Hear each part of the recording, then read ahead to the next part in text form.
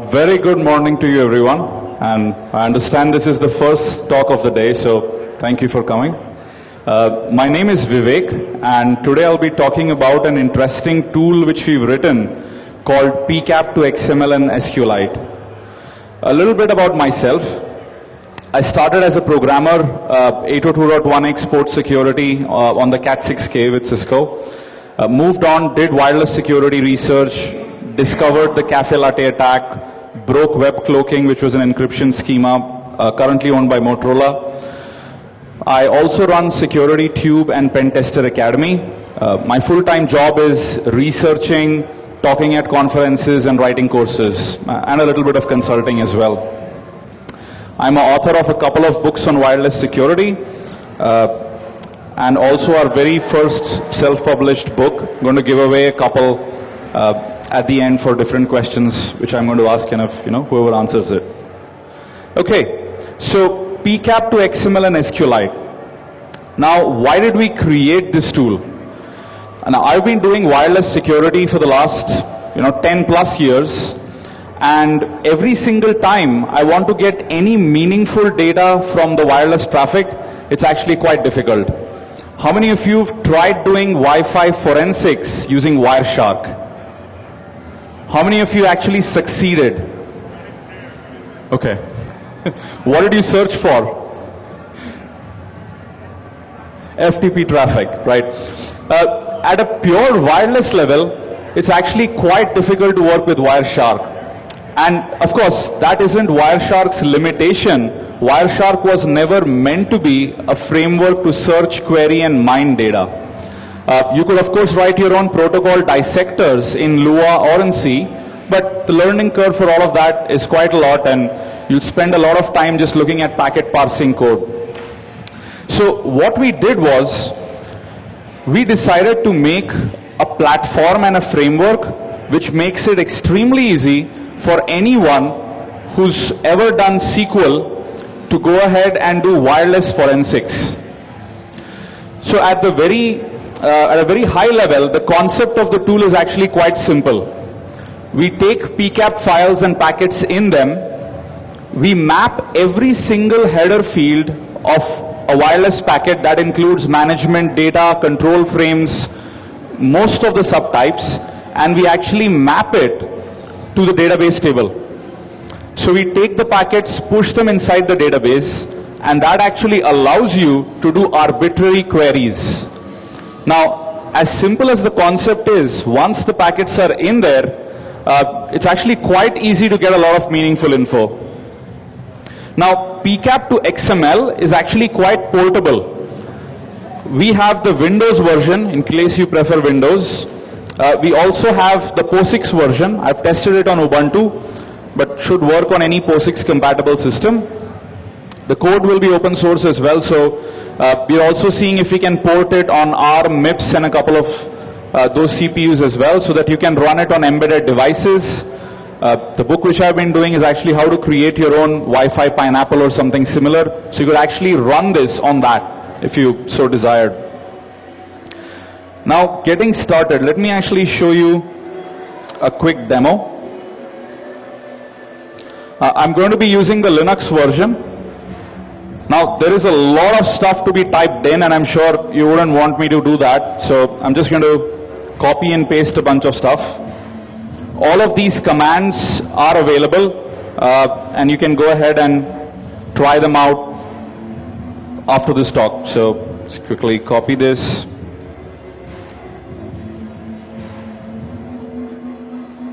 Right? So at the very bottom, you see a little error, it isn't. It's just trying to check if a newer version is available. Fails, it just gives you a message. Now, what did PCAP2XML actually do? It picked up the PCAP file, processed every packet in it, and it goes ahead and converts that into a SQLite database, which is called xx.db at this point. We've converted PCAP files which are even around 2 gigs and above, so you can actually give it a spin. Now, how does the SQLite file itself look like? So I could actually open it up in SQLite's client application. How many of you here have tried or love SQL injection? Okay. How many of you here know SQL? You know, done some basic queries. Okay. So with PCAP2XML, you're basically as good as your SQL, right? We have everything in the table. If you know how to do inner joins, kind of go ahead and take data from multiple tables and put them together, there's a lot of fun to be had. So just to give you a very simple example, we could look at all the MAC headers of all the packet.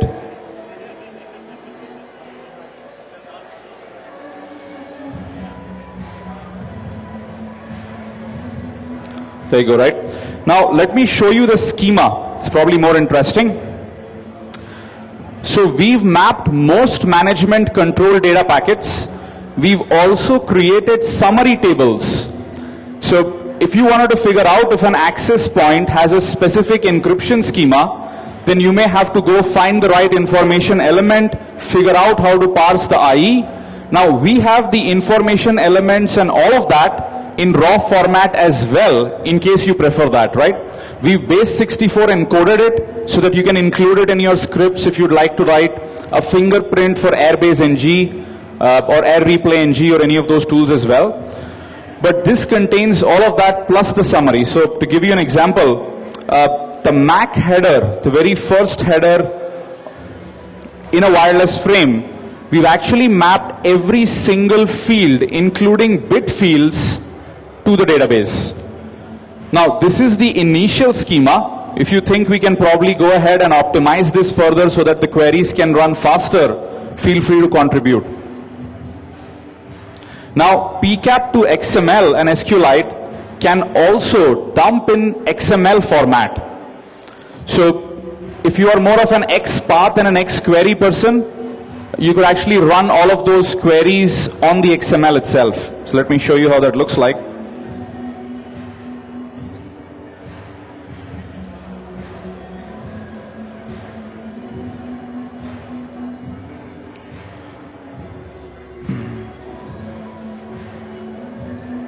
So the input which we've given right now is an additional -x option where we specify the output XML file. Now if I open that file up,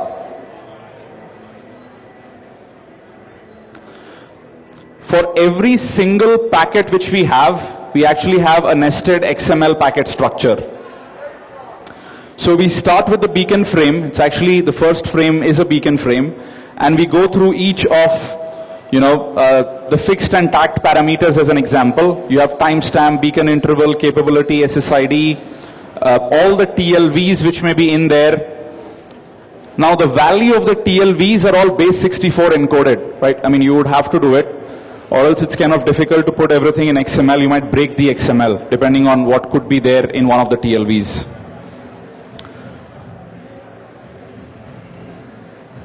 And what we've done is, in the XML, we've segregated the different headers. So you can have the beacon header, depending on if that is interesting to look at first. And then we actually have the WLAN MAC header mentioned as well. Then you have all of the addresses, the 4 addresses, and a bunch of other stuffs in there. Now, there are a lot of good features which PCAP2XML has. I'll just quickly run you through some of the features which you can try later. We've actually made it quite power-packed.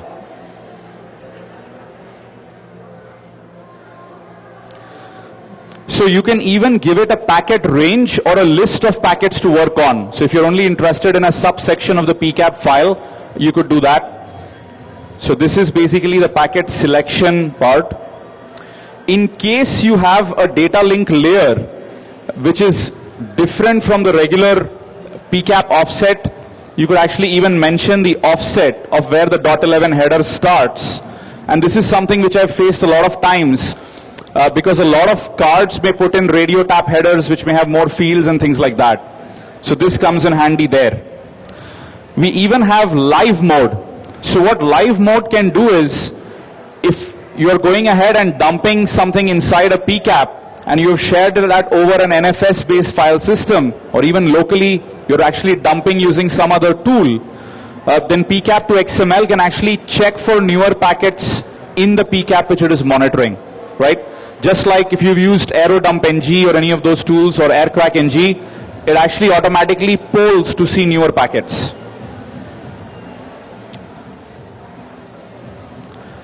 Now, on POSIX-based systems, this is an experimental feature we just coded up last week.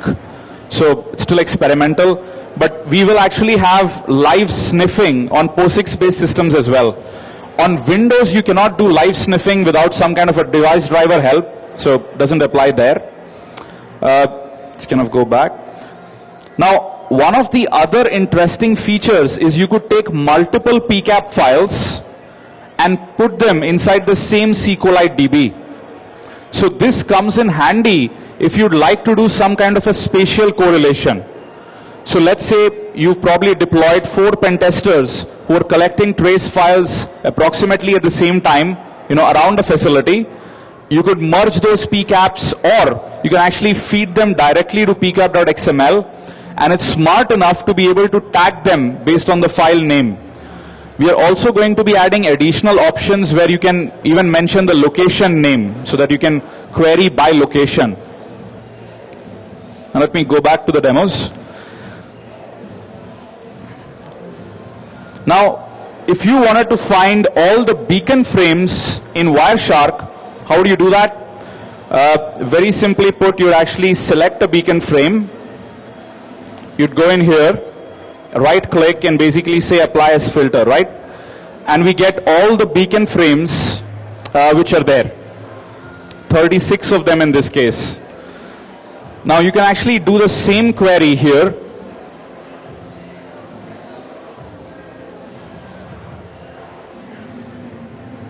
And all you have to do is give the packet type and subtype. And there you go, right? Of course, you guys aren't here to just see me do the same thing which Wireshark can already do, right? So let's look at the second problem. When I do wireless pen testing, I'd like to know all the unique devices in the air, right? I'd like to know the list of all MAC addresses, APs, and clients together. How do you do that in Wireshark? I'd like a unique list of MAC addresses for all the devices around. How do you do that with Wireshark? Actually, you can't, right? You'd have to probably script or write something on your own. Now, because we have everything in the SQL database, this is unbelievably simple. So we can actually go in here and just say select distinct across all the 4 different addresses of a Wi-Fi packet. Now, of course, right now we don't have a blacklist for, let's say, the broadcast address and the multicast addresses. You could do that as well and, have a bigger query. But once we go here and we run this, you'd actually find that we get the list of all unique MAC addresses of all devices in the air. Right? Seem to be around 390 of them. So you can already see the power once everything is inside a SQL database. Now, let's actually make the queries a little bit more interesting. We have a lot of attack traffic in there as well, so you may find some weird MAC addresses. We'll also talk about how to detect MAC address spoofing using this framework, right? That's the last demo, so don't worry if you see weird MACs in there. Now, if I'd like to find all access points, all I have to do is look at addresses which are transmitting beacon frames, right? And I just take the distinct set. So I can go in here, paste this, and we have 36 rows in there, and these are unique MAC addresses of all the access points around.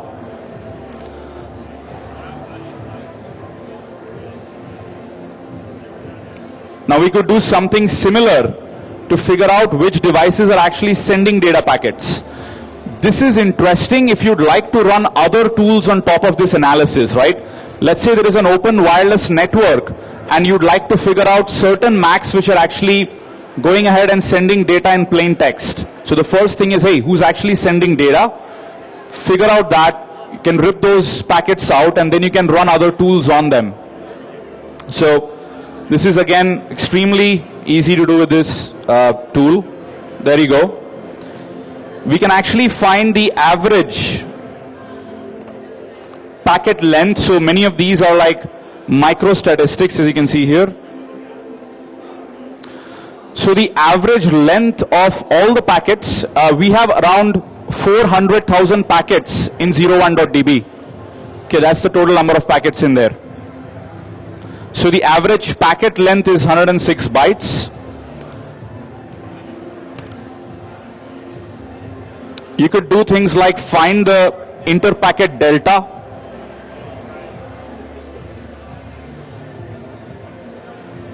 Right? So this is the packet delta between successive packets. Now let's actually get some more interesting information. We saw how to get all the MAC addresses. What if we can just get a unique list of SSIDs and MAC addresses in a given PCAP? Right? That would be interesting. So it's almost like writing your own arrow dump ng. And with live mode, you can actually run these queries live to actually find out what's in the air. So I'm going to copy this.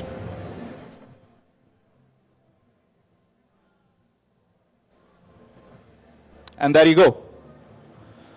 Some of these are hidden SSID networks, so the broadcast or SSID is actually null. There isn't anything in there.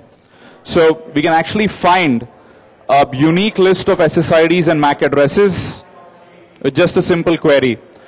Now at this point, of course, we are joining multiple tables because we've tried to partition the tables in such a way that the queries can be optimized. So we've looked at how we can run fast queries on, let's say, 2 to 3 million packets. And going ahead and creating an efficient schema is very important. Now, if we wanted to find all the hidden SSID networks around, let's copy this out.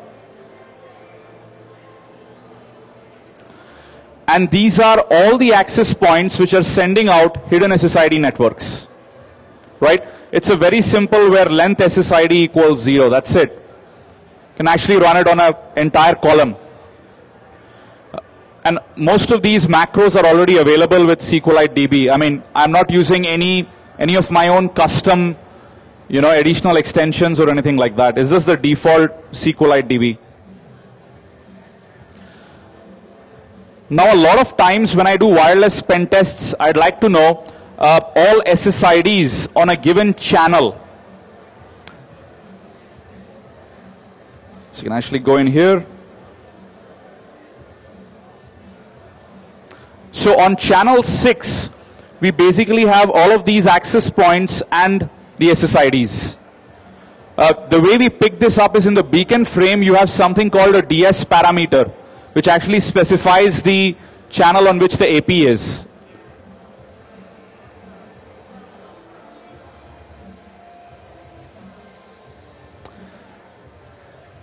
Now, attacking clients. Most of the times when you want to attack a client, you actually want to know the unique list of probed SSIDs, right?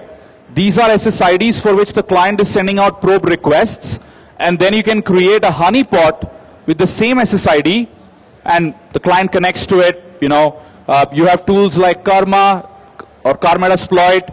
You can use the Wi-Fi Pineapple, bunch of them out there. So if we wanted to find all the probe SSIDs in the PCAP, all we have to do is run this query on the SQLite DB. Now, every single MAC also sends out null probe requests. Keep that in mind, right?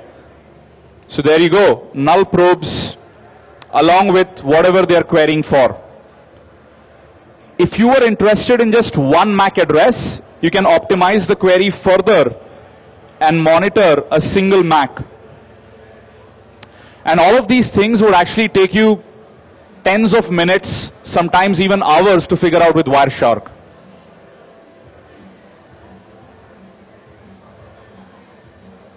And there you go. This MAC address is actually querying for these set of SSIDs.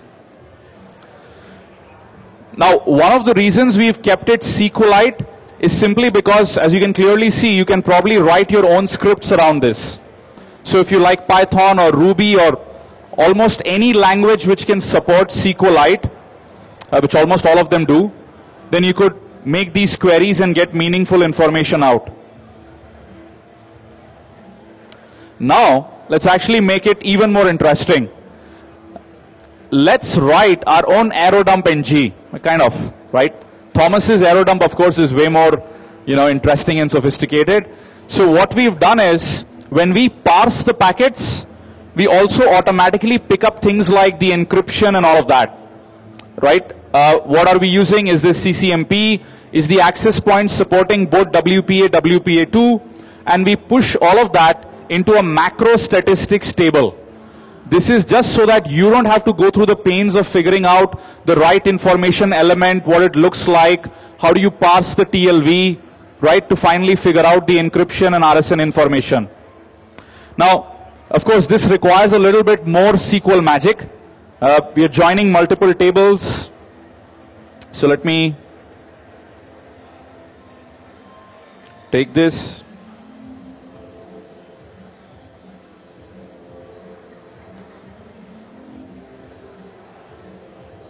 And there you go. Now, for some columns, you may see CCMP, TKIP both. These are APs which are actually running in mixed mode. They advertise both possibilities, right? It's all picked up from the beacons. So this basically can kind of go on. In the sense, you can pick up any property of the access point. You can have the channels listed. You could have the data rates listed. Right? Anything which is already there in the beacon can be comfortably done. You could extend the macro statistics part as well. Now, this entire tool is actually written in C++. The SQLite DB, of course, once you want to go and do something in there, you can use any scripting framework.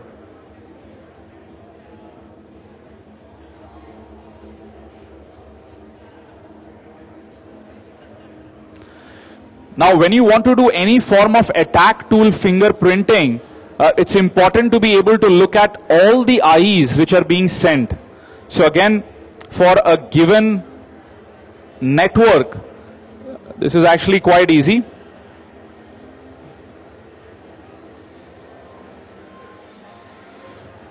So this is basically the list of all the different information elements. If we kind of go here.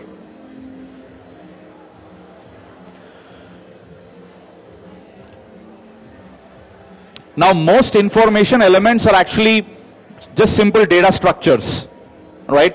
Unfortunately, they aren't human readable. So we've kind of encoded them in base 64 and put it inside the database. In the beginning, we were actually putting them in their raw binary form.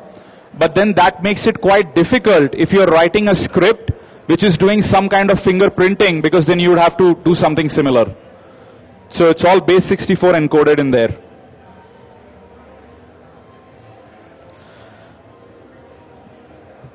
Now you can find client information elements as well. It's actually quite easy, it's very similar.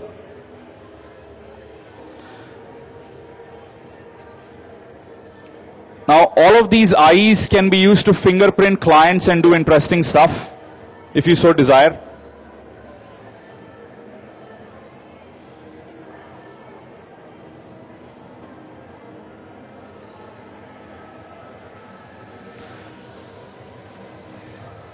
Now this one is just to look at what times exactly is a device actually sending something out, right? How active is a device over the air? So these are different instances where the device was actually active using an absolute timestamp which is available in the packet header field which Wireshark creates for you, or rather whichever capturing program has actually put it in. Now, this is the first part where you can clearly see that once you go ahead and put everything inside a SQLite database, then you can actually run your own arbitrary queries. These are just a few I could think of. I mean, you're just limited by your creativity and how much SQL you know. So I'm going to talk about one very interesting attack and how we could probably detect that writing a script to go ahead and use all of this data. Now, how do we detect AP MAC spoofing or MAC spoofing of any kind on a wireless interface? So when we create a fake access point, fake AP 101 is actually you just creating the same SSID. It ends up having different BSSIDs, right? Which is what is the default option for Airbase. But what if the attacker creates an access point with the exact same BSSID or MAC address? How do you detect that fake AP is around? What if there are 10 of them around? Anyone? Actually, I did a DEF CON talk yesterday and I gave the answer there. So just kind of good, because if everyone is new, then this part is going to be a repetition. Okay, whoever can try, you can actually win a book. Yeah. How would that work?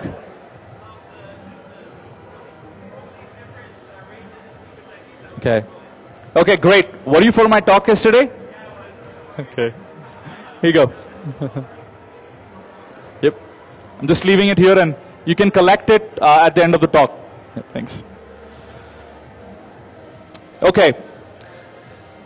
So what other parameters can we use to go ahead and detect things like MAC spoofing, let's say in an enterprise environment? So let's say we have a rogue device and we've connected that rogue access point to an AP, to your enterprise, right? It's a very common case. What else can we use apart from sequence numbers to detect things like MAC address spoofing? Anyone? That's because he already knew I have another book as well, so.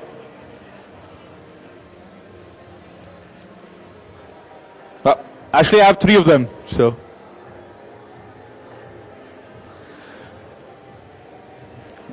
Anything else? I mean, yeah. What exactly in the beacon frames? Okay, one good answer is the beacon frames would differ because most attack tools don't create the exact same beacon frame, right? So, yep. Here you go, second book. What else can we use? Anything else? So now let's assume the attacker is creating a fake AP which is identical. He even clones the beacon frame. No attack tool does that right now. You could probably hack that up with Scapy, but none of the attack tools do that. They don't have like a beacon frame replication mode. So the MAC address is the same. The beacon frame looks identical. Apart from the sequence number, is there anything else we could use in an enterprise environment? I've kind of limited the scope. The MAC address is the same. Yeah. If the MAC address is identical, most of your analytics tool will just pick up the first 3 octets and decide that. I mean, we can't see any of the APs that we can kind of, turn them and actually look at the manufacturer name. What's that?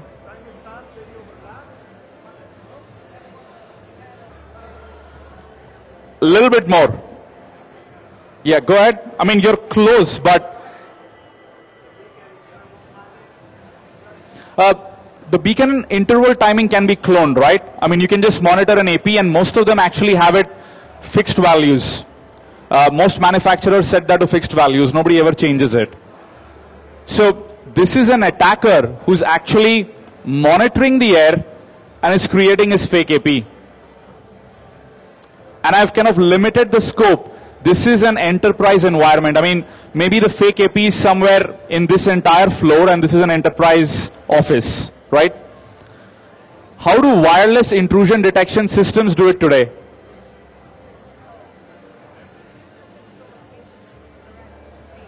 Okay. Okay, very good. Very good. So signal strength is something we can use as well, provided you have sensors around, right? So here is a book as well. Great. So a bunch of metrics which actually can be used. The sequence number itself is actually quite powerful. Now let me show you how this looks like.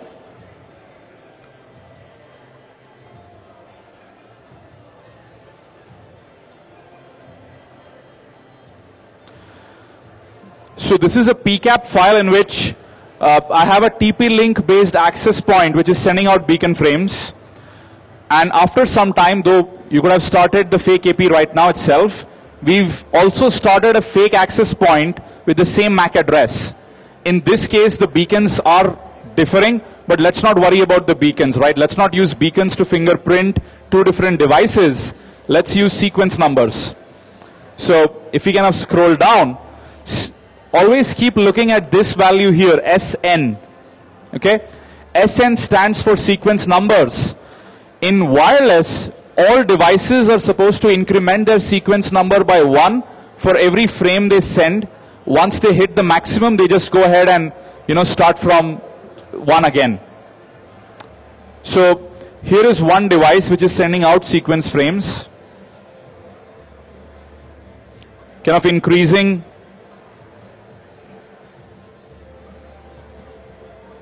Okay. Do you notice something interesting now?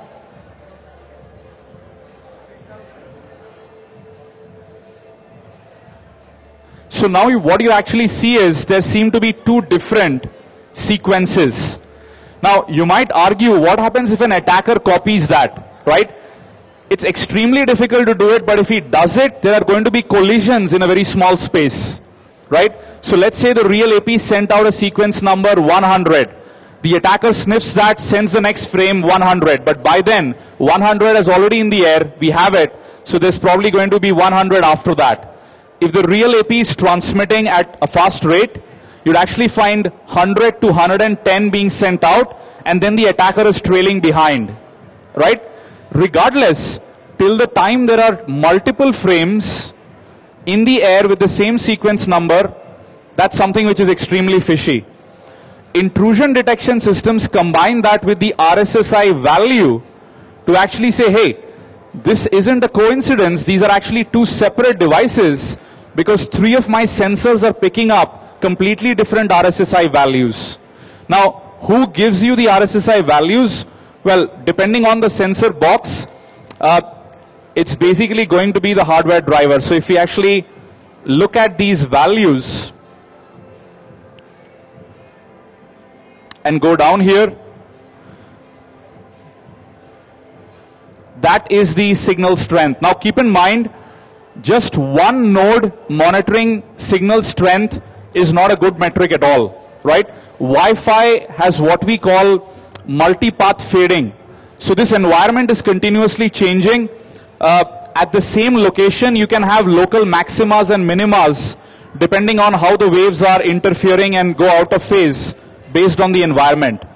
So network IDSs, just like a GPS system, require at least 3 sensors to be able to triangulate a device on a given floor plan. And if you can think about a newer way of doing it, most of those are multi-million-dollar patents, because of which companies in this space actually get acquired. That's probably the only metric used. So now, how can we use PCAP2XML with a little bit of visualization to actually pick this up for any given MAC address? So here is what I did.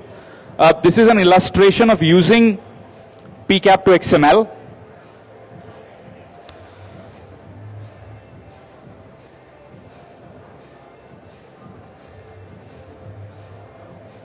So let me run the tool and I'll show you how it looks like.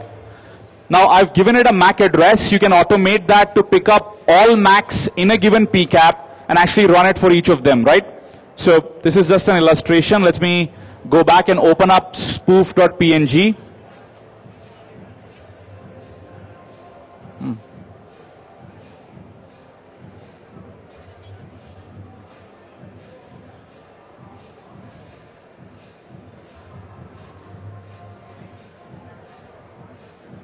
Oh. Okay. Me.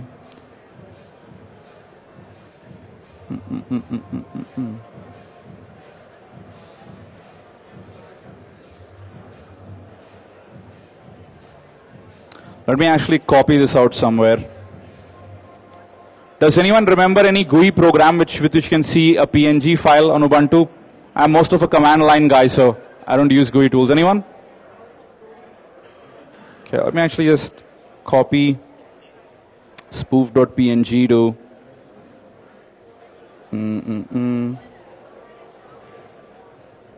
Okay, just go here.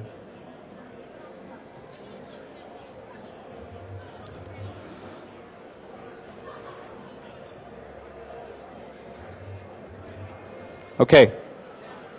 So what we've done is the Python script goes ahead and plots the sequence number based on packet IDs, right? So here is one device, and you can clearly see the sequence numbers are slowly incrementing, right? It's a linear scale, are slowly incrementing as we go along. After some time, there seems to be another set of sequence numbers coming in. Now, of course, if we had started the fake AP exactly at the same time when we were capturing the trace file, this would have extended here as well. Now, interestingly, if we have multiple fake APs, you would see many of these sequences go from left to right. If you have collisions, then you would actually see clusters around the line. Let me show you how the script looks like.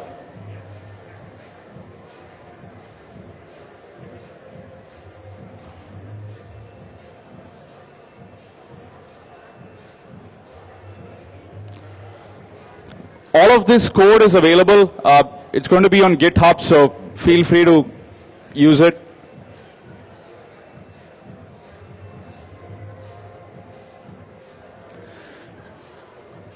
Anyone here use Python? Couple of guys? Okay. So internally, we actually just use Python for a couple of things. Another visualization, we actually even use pandas in case you've used it. It's quite good to be using that. So what we basically do is we initialize the database, and we've written all of that wrapper code for you.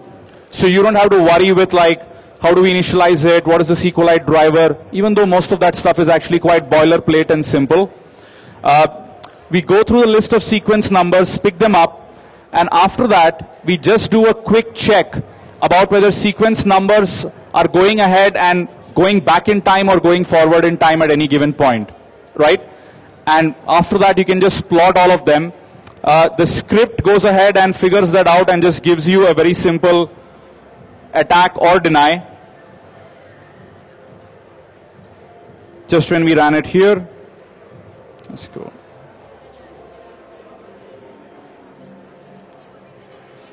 So it'll just tell you MAC address detected, spoofing detected or not. The visualization makes it clear what was the actual logic of doing it.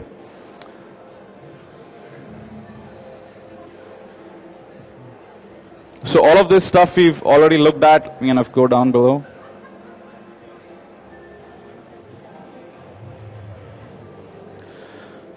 Now, you could do a ton of other things with it. I have some sample scripts which you can take a look later. Detection based on signatures. So you can actually detect airbase NG. I don't know if any of you got time to catch my talk on Chellam, which I gave 2 days back, right? So Chellam actually goes ahead and fingerprints airbase NG and a couple of other tools. The technique is very, very similar. Replay attacks, again, very easy to detect. So you could actually go ahead, look at a frame, and create some kind of a hash for it, and then check if any frame which matches the exact same hash. Unauthorized devices and associations is actually quite easy as well. Have a list of APs and authorized clients, and check if any other data packet or any other packet is going between any client AP pair not on the list. The more difficult part, of course, is MAC spoofing, which is what we kind of showed right now. So any questions? Yeah. Okay, good question. So SQLite right now is the only one, but the schema itself is so flexible you could port it to MySQL and anything else as well. The only reason we chose SQLite is I actually want this to run on embedded platforms. I'm already testing a couple on Android and some home-based routers as well to see if your phone can intelligently go ahead and detect many of these things. So imagine that you have your Android device, and it can scan the air with a list of authorized MAC addresses and check for things like this.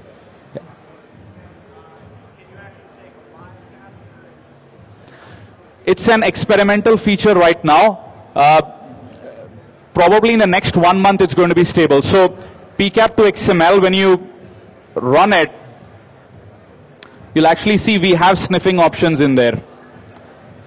Now, the most difficult part to get right to create something very stable when you do things like live capture is the packet parsing code.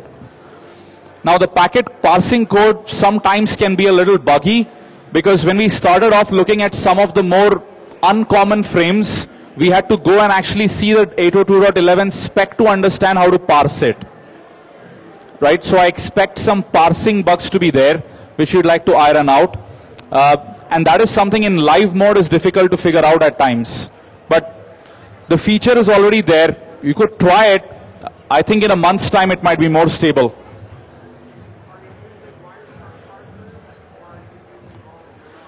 It's actually all of our own parsers. So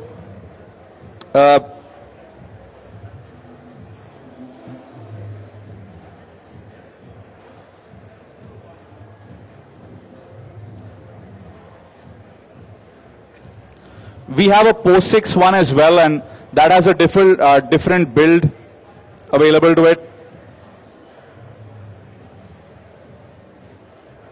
So this is the main directory. This is all the packet parsing which is happening.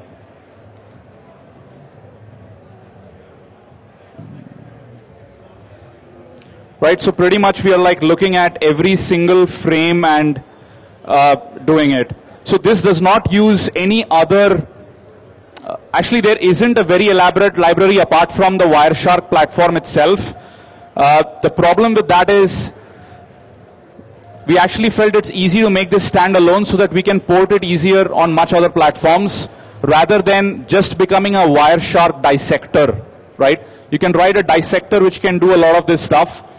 When we started doing a lot of aggregate statistics, either I probably got it wrong or definitely it was slowing down Wireshark quite a lot. So I wanted this to be outside of it. It's all actually complete C++ code which is looking at parsing stuff. We've kind of documented the whole thing.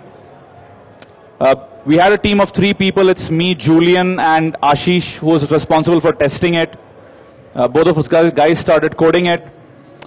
In the beginning, when I started, I probably thought this was quite easy to get done, but almost took us 4 months of part-time, along with building Chellam and a couple of other things which I demoed this year. For sniffing, we actually use PCAP for live sniffing. Yeah, I wanted to use the raw socket stuff to begin with, but that wasn't very portable for at least some platforms. So we defaulted to using PCAP. And of course, to parse a PCAP or to basically get PCAP files out using the PCAP library is the best option. Right? So it's complete C++ code. Yeah.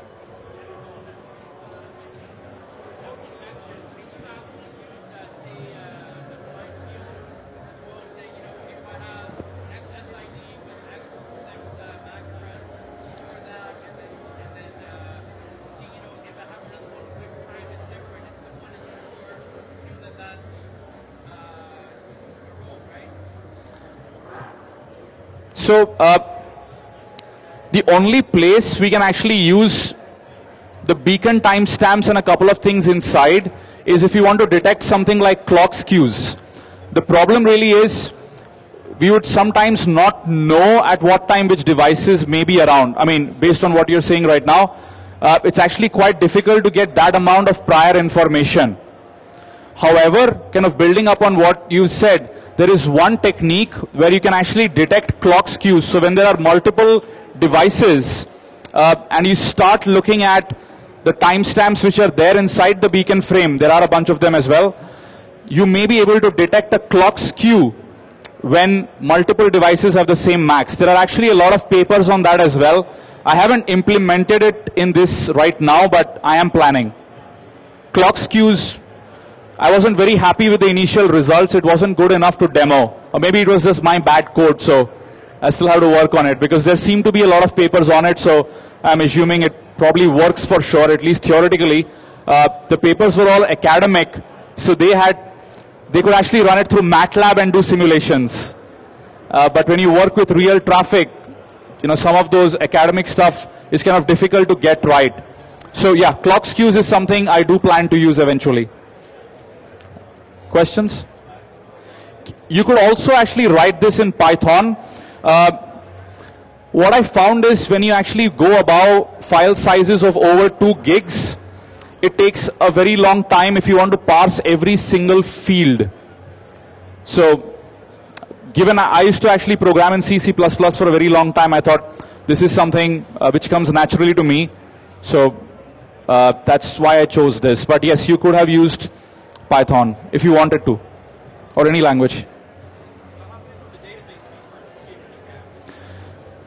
Around 3 gigs, 3 to 4 gigs actually. That's simply because the SQLite database will have a lot of meta information associated with it. We also have multiple indexes which we build, right? So you are only limited by the RAM on the machine where you analyze it.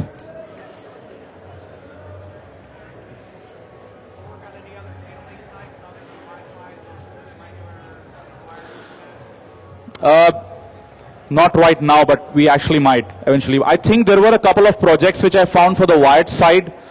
Though not everyone was trying to map every single bit field so that your queries can be as flexible as you like. But I think if many people use it, we'll build it. Yeah, we first want to be sure that we can build something very stable for Wi-Fi. I mean, this is still early alpha software, at least in my view. Probably will go through at least a year of iteration before it is extremely stable, that you can actually be very sure about it. Questions? Okay. Thank you very much. Hope you enjoyed the talk.